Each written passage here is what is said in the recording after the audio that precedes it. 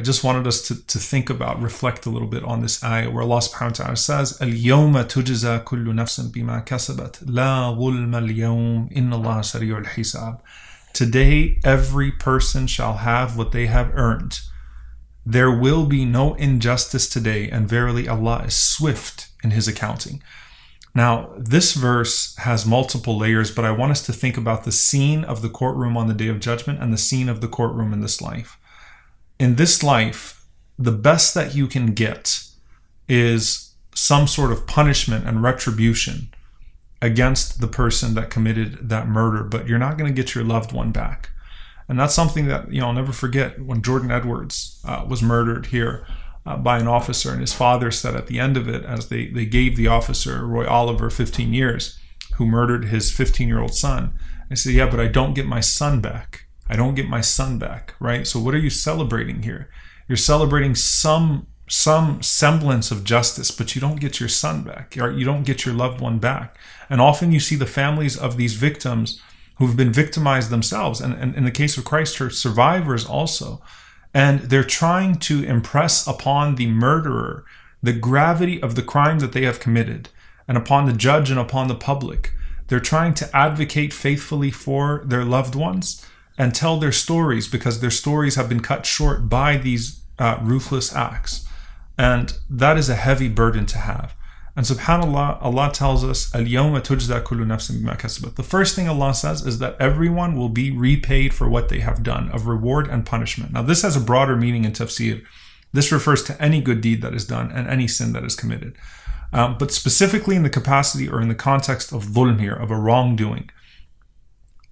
The judge in this world can only work fairness, but the judge in the hereafter, who is Allah, can actually restore and give back what was lost, right? And so you think about the oppressed standing with the oppressor, the murderer and the murdered, the slanderer and the slandered, all of these different types of oppressors and oppressed standing on the Day of Judgment, and the compensation for the one who is patient with the loss of their loved one is not just getting their loved one back, but being in the presence of the beloved sallallahu alaihi wasallam in paradise, right? I mean, it doesn't get better than that. So Allah gives what was taken, and there is no doubt, no distrust at any point, or lack of confidence that Allah subhanahu wa ta'ala will give you back what you have lost, what has been taken away from you. And so the power of الْيَوْمَ تُجْزَى كُلُّ نَفْسٍ بِمَا كَسَبَتْ. Everyone will get back everyone will get what they deserve of reward and punishment.